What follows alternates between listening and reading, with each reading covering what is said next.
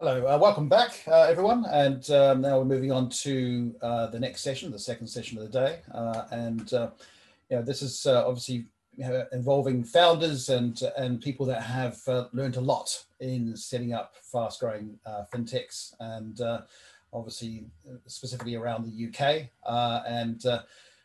We're joined by the three business leaders. Leanne Kemp coming in from I believe it's Brisbane in Australia. I know it's definitely Queensland. Leanne is the CEO of Everledger, and she has also set up Everledger in the UK. So she's done the flight many, many times. James Butland, who's VP of Global Banking at Airwallex, very successful Australian fintech scale-up. And James has done a lot in the last couple of years in building the business over here. And then Eric Mileron, based in Brussels as we speak, and he's the CEO of Bankable, and once again, a lot of experience there. So I'll hand over to our fantastic moderator, Charlie Denningpole, who's the CEO and founder of Comply Advantage. So he's got a ton of experience too. So over to you, Charlie. Thanks, Peter. It's fantastic to be here today, and super excited for our amazing panelists that we have today who are going to share their insights and lessons learned and their battle scars from launching their global fintech companies in the UK. To start off with, we've got kind of a 3-minute introduction from Leanne from Everledger, Eric from Bankable, and James from Airwallex, who are going to give a brief intro to their companies, what they do, and how they launched in the UK. So 3 minutes each, and we'll go with Eric from Bankable first. He's currently on mute. Yeah, I saw that. Yes. So good morning and good evening for the Australian, for Leanne and others. So I'm Eric Miron, the CEO and founder of Bankable. So Bankable operates and runs a banking as a service platform. So we started in the UK 10 years ago. And what we do, very briefly, we serve fintech. So we provide engines for fintech to go to market faster. But we serve as well banks, big banks, so they can build on the side, a digital bank, either for consumers or for SME banking. And as well, we serve corporates. So we don't only serve fintech, we serve various kind of clients. So what we provide in a one-stop contract is processing, account management. So we're a mix of a digital core banking and processing card management. So the idea is to plug our client as quick as we can. Usually it's 3 to 6 months, or it could take 3 days if they don't want to add their brand. And we are currently UK based. We operate across Europe, but we are opening now as well the US. So we are under implementation in the US. We will be live in Q1 next year. So clients, I can mention a few clients. We work with Crédit Agricole, ABN AMRO, Spendesk in France, as well as Airbus and Emirates. You're on mute. Your turn to be on mute. Fantastic, Eric. Thanks a lot. Cool. And then Leanne. Hi, everyone. Leanne Kemp, founder and CEO of Everledger. We're a company that's built a platform of provenance to enable traceability of some of the most opaque supply chains. So tracking diamonds from the source of the mine to the retail outlet. We also built a digital vault, which couples into a digital wallet. So we can enable not only the capturing of that physical asset, but the digital equivalent. And how is that being transposed in terms of the currency of sustainability? So greenhouse gas emissions, the use of water, and of course that plays out in many different industries. I guess we were once infamous for the work, very first in the market, keep decoupling the ledger from cryptocurrency, and many of our clients exist in the luxury goods space: diamonds, coloured gemstones, art, wine, fashion, luxury goods. I guess you can see what we're motivated by, the things I like to eat, drink, wear and watch. And just in terms of your launch in the UK, you launched in the UK in 2017 or? No, we started in the heart of London in 2015, and the very first idea was written on the back of a beer coaster in 2014 in a pub in London, actually. So we've been around for about 5.5 years now. We have 6 operational centres in the world and about 110 people in the company. Great. Cool. And then last but not least, James from Airwallex. Over to you. Hi, good morning, good evening, everyone. Thanks, Charlie. So Airwallex, we're a technology platform founded down in Melbourne about 5 years ago, 2015. And really the premise of the company was to help Australian companies expand overseas. So enable them to open a bank account overseas, send funds overseas, really to help them with their international expansion. So I joined them about 3 years ago. Just after Series A, so a very small company of about 25 people, and we've scaled rapidly since then to about 500 people as of today.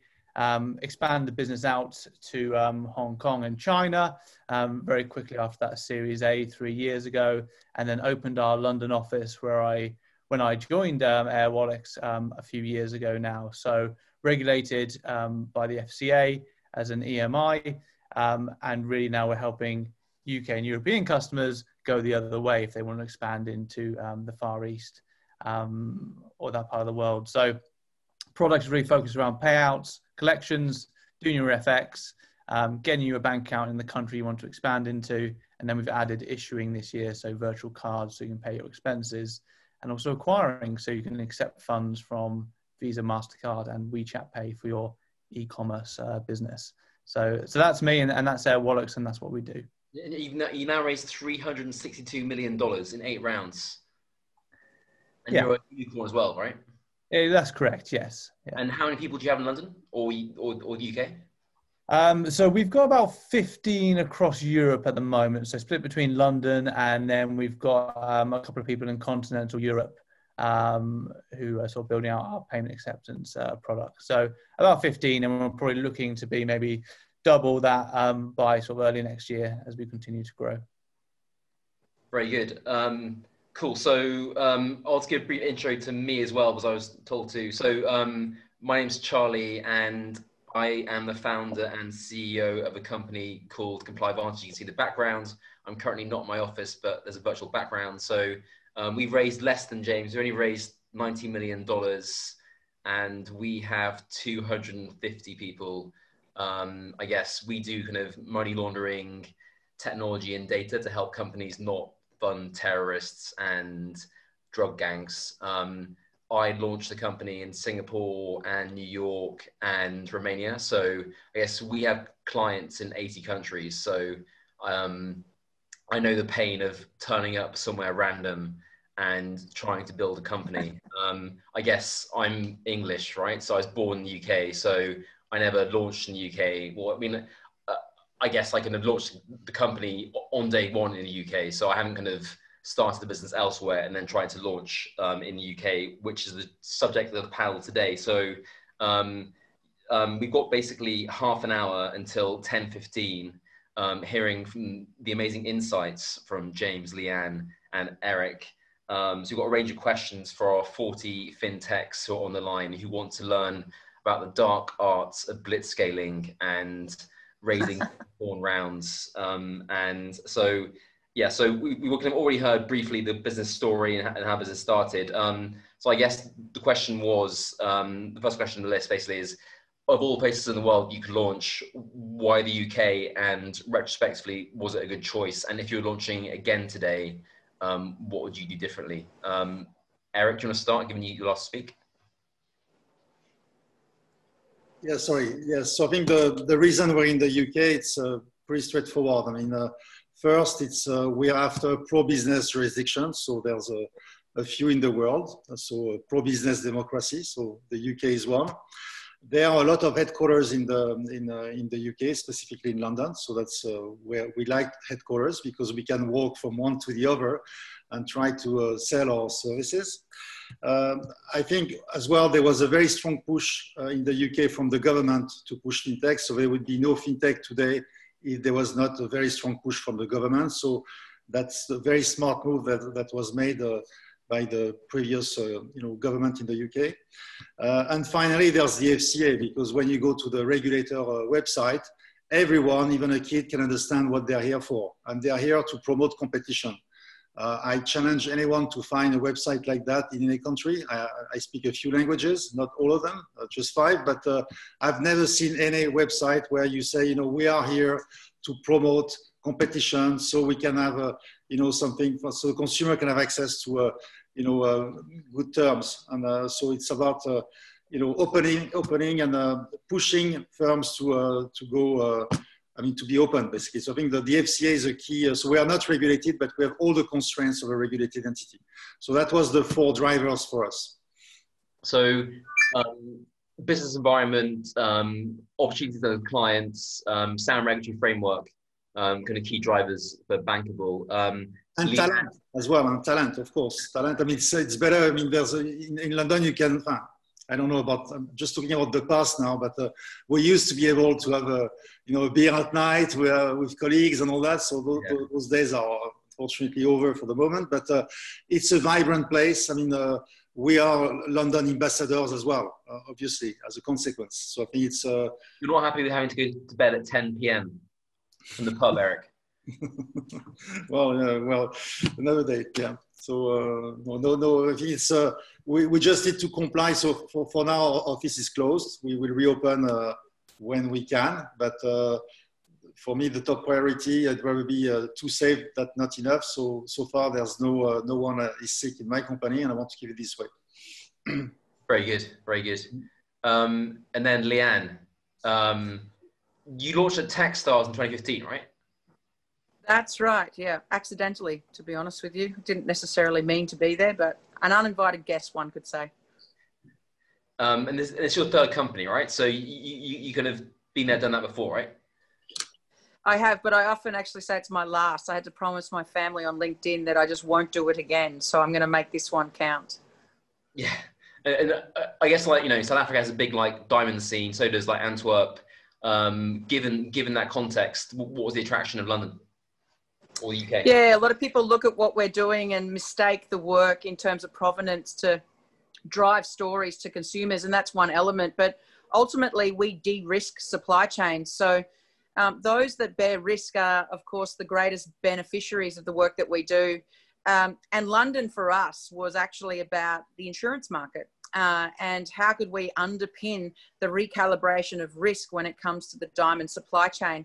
And so our work is really also and has been paralleled alongside Lloyd's of London that have specialty cover, the marine cover that exists, as well as the reinsurance market that, of course, sits behind the major frontline insurers. But I'd also say from a founder's perspective and entrepreneurship, I was appointed recently as Queensland's chief entrepreneur, a government role that specialises under the Minister for Innovation for the entire innovation and entrepreneur ecosystem. And I would say London as a whole is significantly progressive in terms of very early stage founder creations. SCIS, a prime example, EIS, the maturity of the founder network there is by far more mature than the likes of, to a certain extent, even Silicon Valley. There's an ease of being able to reach in and grab that mentoring attention or even the types of funding required. And for me, that was as much of an attraction as it was in terms of the financial markets. Say? You raised SCIS? I didn't know. I didn't actually, because we didn't raise any capital until we were 3 years into the evolution of the company and I was running to revenue. So we did that first to prove that, particularly given we were so early in blockchain. And now we've raised about 30 million in capital with large contributors like Tencent as a prime example and Fidelity as our early stage investors. Very cool. So I guess the insurance market, ease of capital and the fertile founder network was a key attraction for you. Very big. And, you know, fintechs are often looking directly into banking, but, you know, insurance is that awkward, weird cousin that gets invited to the table sometimes, but they're the ones that are quite interesting. And we haven't really seen a lot of big innovation in insurance for quite some time. So it's ready for a big tectonic plate shift in my eyes. Whereas I guess now InsurTech is super hot, right? So, yeah. It's more popular than Madonna was in the 80s, Charlie, which you probably were too young to remember what Madonna was like in the 80s, but she was pretty popular. Material girl, and it's no longer the awkward, ugly cousin, right? So that's right, mate. Jane, James Butland. You're from the UK, so I guess you connected with Jack and the gang from AirWallex and thought, hey guys, let's blitz the UK market. Was that the kind of genesis of the idea? Yeah, absolutely. I think if you're looking to expand into Europe, notwithstanding Brexit, the UK, for all the reasons that Eric and Leanne have mentioned, is still, one of, I suppose, the leading markets for fintech. So I completely agree. Friendly regulator who understands fintech and wants to promote fintech, who's there to support businesses coming into the UK. So that for us in the FCA was sort of one of the key things. The ability to find talent. So because fintech's been around for so long in the UK, you have a talent pool that have worked in other fintechs, scaled other companies, exited other companies, who understand the market and have been there before. So that's another key thing with the talent base here, is you can find people who've worked in these sort of companies previously. One big thing I think to mention as well about the UK market is, in terms of global fintech specifically, they're very early adopters, consumers and businesses in the UK. So they're happy to try new products. So we've seen a huge rise in digital banks here, because consumers are happy to, move from their high street bank to a new digital bank. And the UK kind of led the way on that, because of the consumer base and businesses based here are so open to new products. And, also comes down to regulation, the account switching service, helping people move their bank accounts. So I think for all those reasons, the UK for us was a natural place to base our European business. Especially because we started off from Australia, and the UK market's about 3 or 4 times that size. So it's a much bigger market. And, for all those reasons, it seemed like a good place for us. It's worth mentioning as well that maybe if you are looking to expand into the UK, it's not just London. There are other places in the UK where you can build a business. You don't have to come to London. You can look at some of the northern cities around Manchester and Leeds, which have, great talent pools of engineers and people who've worked in other fintechs. Oak North is based up in the north of England as well, and Atom Bank. So if you are looking at the UK, don't just focus in on London. The whole of the UK is very friendly and open to fintechs and new companies. That's a great point. So the regulatory framework acts to talent in terms of stage appropriate talent who have taken companies from A to B, or know what particular levers to pull at which particular time. But then also the fact that specifically the PRA and the FSA had initiated, given the bank concentration in 2015, a whole new raft of licenses which gave opportunities to new entrants for that market. But then also, I guess we're stressing, it isn't just about London. There's Manchester and Liverpool and tons of other countries, tons of other places within the UK apart from London. Absolutely. Cool. So to misquote Ruth Bader Ginsburg, I think some of the biggest obstacles tend to be the biggest blessings retrospectively. So Eric, can you tell us about the biggest challenge that you faced in your launching in the UK, and how you overcame that challenge? Well, it's always difficult to launch something new. So I think that's why I found an environment where it's less difficult. So I started my first company in France a long time ago, and at the time I think there was not much traction for entrepreneurs and all that. So you have to fight a very hostile administration. So at least I didn't have that in the UK, but it's always very, very difficult to kick off something from scratch. Yes, so I've done that a few times. It's always a surprise. It comes all over the place. So you need to, in fact, the key thing is to attract the right hand, left hand. So try to make sure you get the right talent to scale the company. But the most difficult thing, I mean, again, when we started 10 years ago, it was very difficult to open a bank account. Yeah, so that was the starting point. When you start a company, you need to open a bank account. Now the world has changed. It's a bit easier, but I think clearly it's it's to get to the first client basically, and get to the first client when you're building a brand new platform that is supposed to that is going to process critical transactions. Yeah. So it's if you process transaction for people and you're a small company, it's not a very good position to be in. So I think it's our first client was Deutsche Bank, so we managed to pass the wave. But yeah, I think then it's all about persistence and never give up. Very good. So the challenge was getting the first client, and the answer was just being dogged and persistent. Yes. Very good. Cool. And then Leanne, what was your biggest challenge that you faced, and how did you overcome that? Yeah, look, 2015 was an interesting time, and then even 2017 when we had ICOs that were bouncing around the world with cryptocurrency, and it was the wild, wild west, and to a certain extent, it still is the wild, wild west. We're such a deregulated market, but of course, governments became so interested in what was happening in the cryptocurrency space, they would sort of, wash up everyone and treat everyone with a similar set of skepticism, I would say. And so for me, that was probably the biggest challenge. How do you swim with the tide, but also go against the tide in the same breath? And so we knew and understood that we were solving a problem that was global day one. And so how do you, as a single founder that have to stretch across so many skill sets, so many geographies in the world, as well as building out this technology that was literally like a newborn baby. You'd put something in the front end and it'd come straight out the back end. Not everything was working. It wasn't really well documented. And I guess that was the biggest challenge. The issue is if you become a great entrepreneur, you can recognize timing, because the access to funding and how you bring the team together when you decide to operate in certain geographical locations is nearly easily and mechanical to be able to forecast. But there's this mix between the science and the art in understanding the timing of the decisions and when to take that leap. And for me, that was the biggest challenge. How did I get that right? And how I got it right was that moment in Techstars, which is an accelerator that, of course, breaks things up into month 1, 2, 3.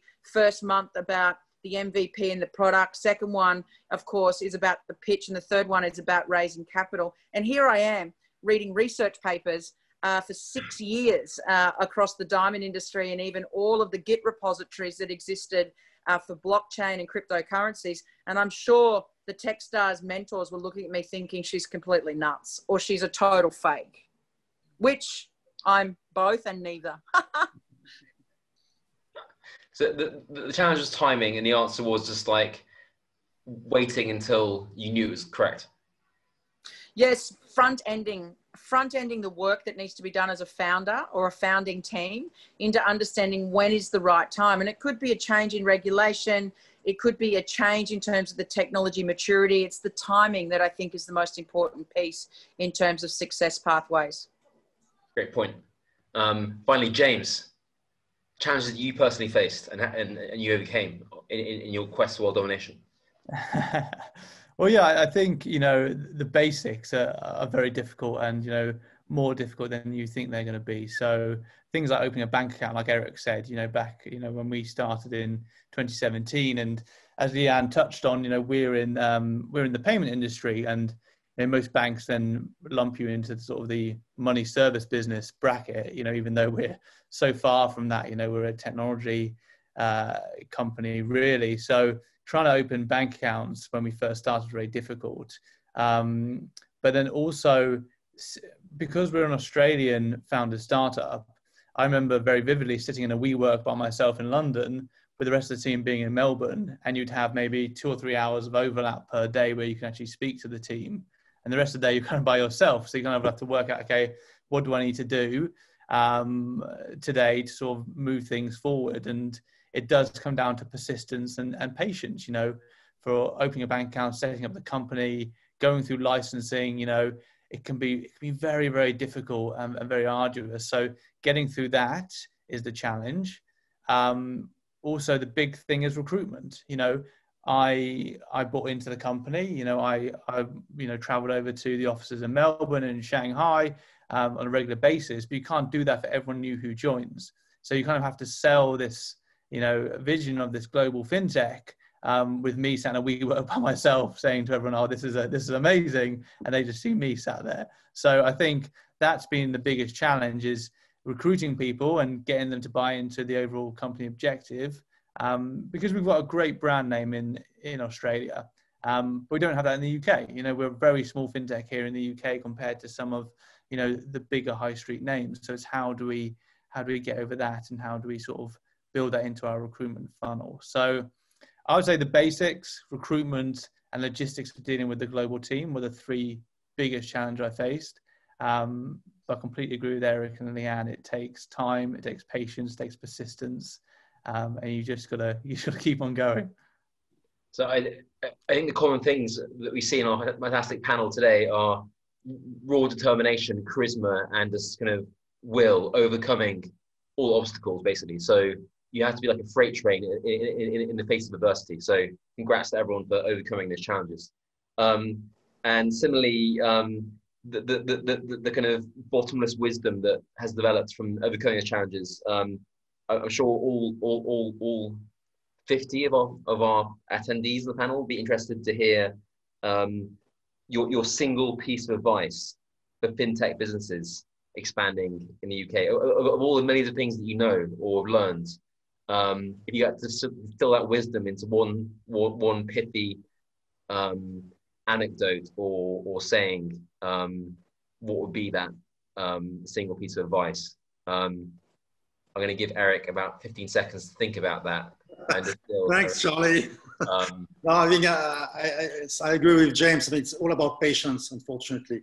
You know, when you grow, start a company, you're impatient, you want to go fast. So I think patience is good, but the reality is to cope with patience, because that's how things happen. You know, so if you want to create a company, it's very likely you'll have other people who will work with you.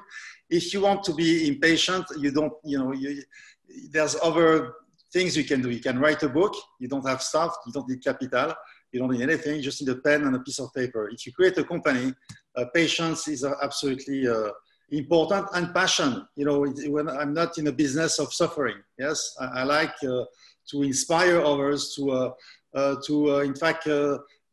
be, in a good mood. So I told all my team, guys, if you want to be in a good mood, do that. I don't recommend that, but if you do that on the weekend. Yes, I don't want to see that. I'm not interested. So there's many other people on earth who have a very different, environment than we do. So we live in a uber luxury. So enjoy it, smile, and get the ball rolling. Very inspirational. So patience and passion. Yeah. The Eric Moulin biography. And then Leanne. I might talk about partnerships. We did speak about, people and culture. With any letter you like. Say that again. Doesn't have to be a P, but that helps. No, it just happened to be a P. My dad often said it's the 5 Ps,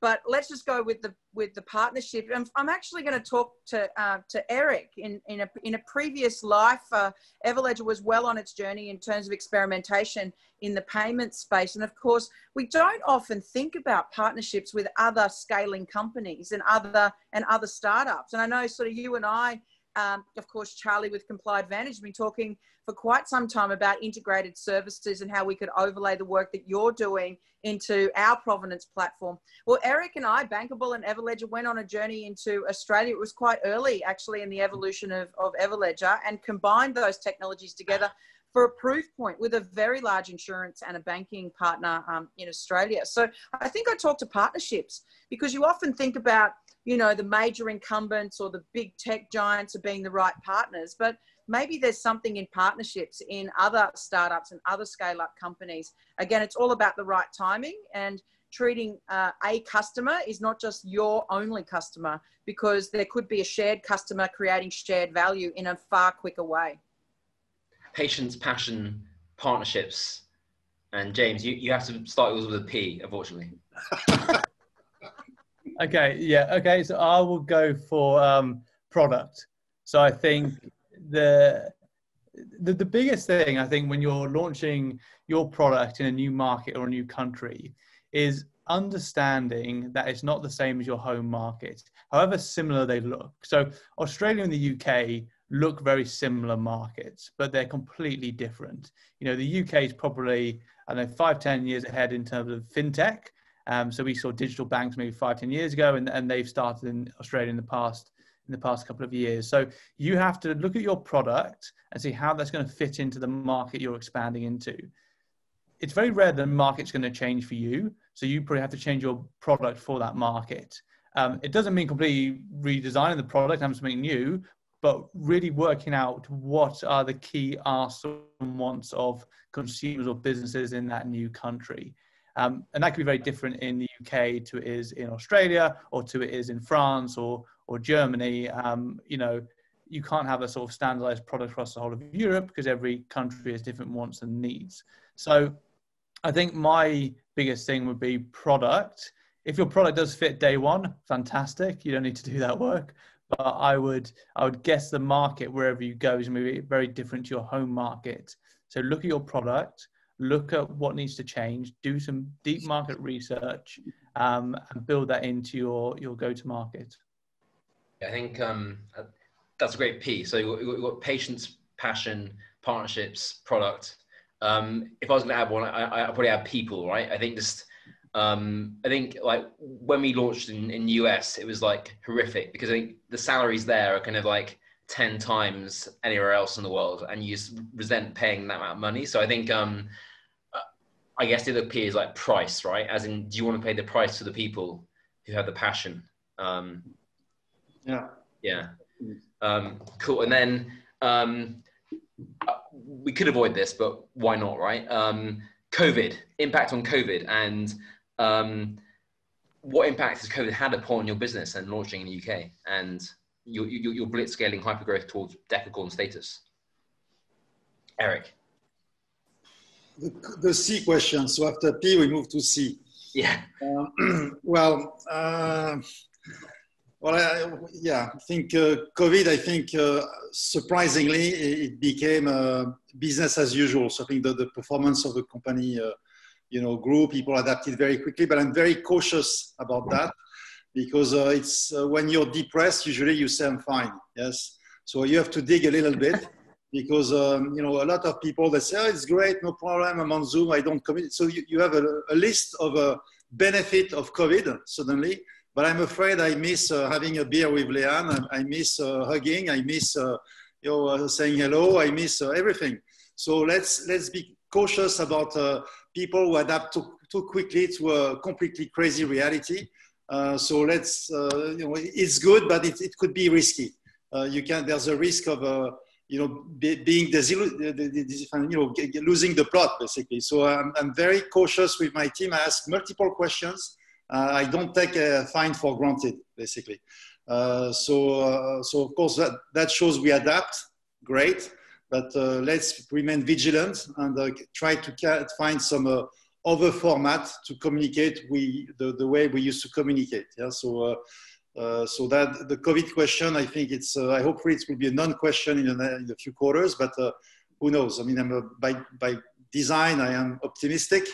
But right now we are super cautious because it's not the kind of risk we want to encourage. So it's more short-term speed bump, which prevents you going to the pub, but that will pass, right? Yeah. And then Leanne, you're currently in Brisbane.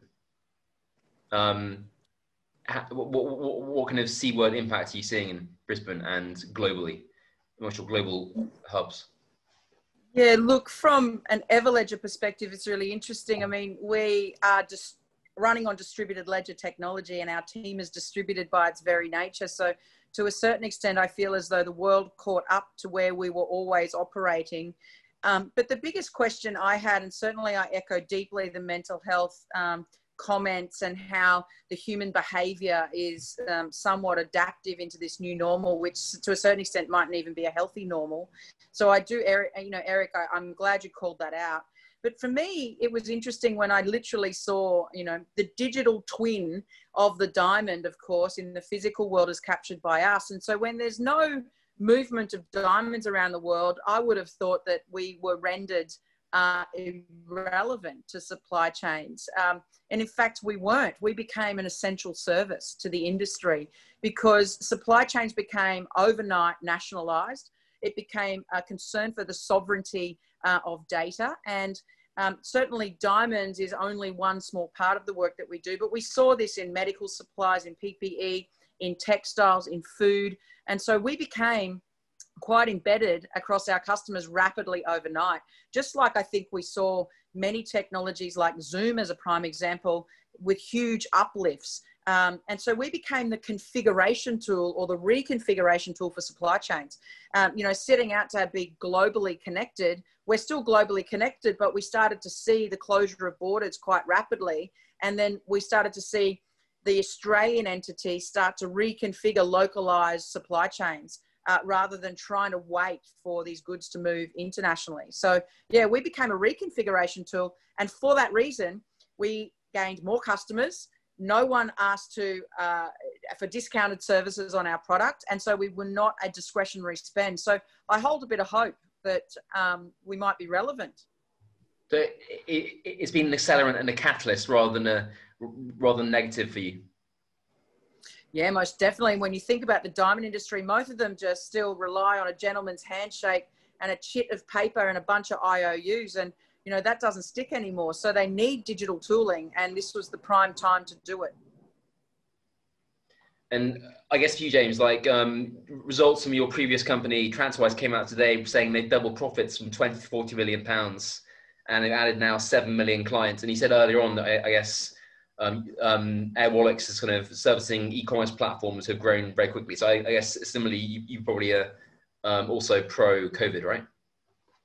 I wouldn't say we were pro-COVID, Charlie, but I think what we've seen. So we at Airwallex always we were you know, building the company around this move to digital, right? So this move from companies who are trading offline historically to opening e-commerce stores, growing internationally, want to expand into the UK or Australia or the US, but don't want to actually fly there and open a physical bank account. We'll give that to you in your home country, wherever you're based. So that was always the product we were building. And COVID's just accelerated that move to digital. So even our local pub where I live and our local butcher now has a website, which they would never have had, you know, for another 20 years without COVID. But through necessity for trading and the fact that you can't visit these places anymore, they've had to move online. So I think what COVID's done is really compressed about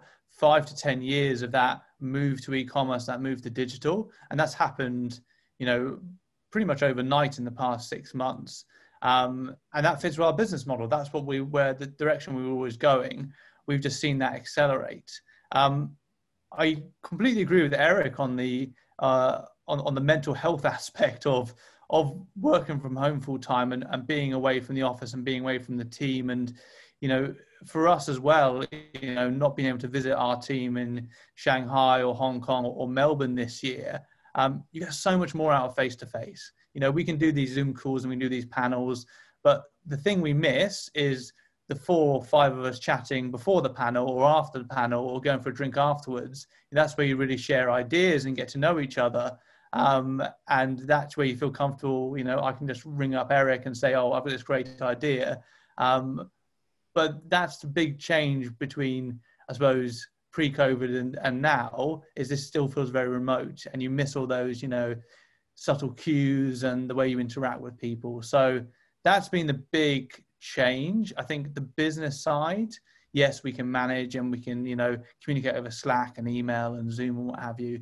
It's the personal interaction, which I think is, you know, is going to be the big thing we're all going to miss in, say, 6 months, 12 months. We're going to realize how much of a change that matters to business.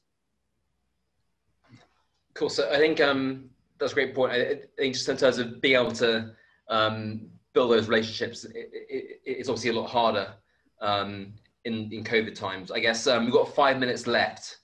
So it's really like 1 minute for each speaker. We haven't had a flood of Q&As on Slack, so on Zoom. So I guess to round it off, do we want to do 1 minute each on kind of top things to take away from the newfound virtual market mission event today, and what should the massive audience take away from you, Eric, today?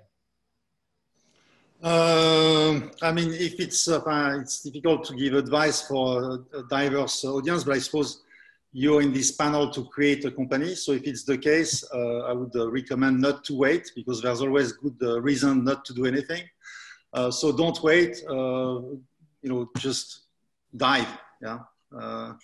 Carpe diem. Exactly. So I'd say there was this great book that I read quite some time ago called Who Moved My Cheese? And I don't know if anyone's read it before, but, when COVID first hit, I thought to myself, wow, yeah, customers are moving overnight, disappearing, but they didn't just move the cheese, they moved the whole bloody maize. It's gone. So in some respects, I think what's important is to think about the economic recovery, not just in a two-dimensional time series axis of X and Y. There's a Z axis that's running right through the middle of this, and that's change in human behaviors, the rapid digital technology adoptions that are happening around the world, this global marketplace that's moving back into national sovereignty. All of these things are creating huge plate shifts in the world where entrepreneurs, innovators, and startups will thrive and survive, and where those that were the large incumbents are still trying to work out what just happened to them. So we're kind of playing 3D chess, and tectonic shapes shifting, and for the disruptors, new entrants in the audience, this is an amazing moment. So carpe diem. We've got 2 minutes left. So James, do you want to give a rousing final speech about entrepreneurship, fintech, and the UK? I think if you're looking to expand into the UK with your fintech, there's a couple of things you should definitely do. Firstly, you should hire local people who've done there and done it before, because there's plenty of talent in the UK, been through this before, setting up companies, expanding into the UK. So definitely leverage that. Also, ask. I think the fintech community is very opening and welcoming, and there's many people on LinkedIn who would help you, if you want to. Also, don't forget government support. So like Department of Trade and Industry, whichever country you're coming from, your government will usually have a presence here in the UK or in your target market who can help intro you to people and get you off the ground. So never pay for anything until you absolutely have to, because there will be people willing to help you for free. I think people who've set up companies, entrepreneurs, love speaking to other entrepreneurs and love sharing ideas. So just ask the questions. People will always, I've never had a situation where I've asked for help and someone hasn't helped, and I always try and pass it on as well. So use the free tools out there, hire local, and think about your product. Does it fit the market? So there's the audience like Andrew, Angela, Calypso, Claudio, etc. You should all reach out to James for free advice and free investment as well. So I'm more than happy to give any advice to anyone who would listen to me. Peter and Harry, I think do you want to take over from here, or? Thank you, Charlie. Yeah, another great discussion, and luckily Leanne has her glass of Sauvignon Blanc, and to get into a new level of energy, and us just getting onto our second coffees. But thank you, panel. Very, very good indeed. So asking Leanne and James and Eric to move to their virtual booths so that they can have meet the speakers with some of the cohort. Definitely worth going there and asking James lots of questions. He seems to be very willing. I know Leanne's got lots of opinions, and I'm sure Eric is also incredibly insightful as well. And Charlie will be probably off to the beach, given that he's somewhere in the Malfi Coast as we speak. So, once again, panel, thank you so much. Thank you. Right, just beforehand, just for tomorrow's the money day. We've got the first panel.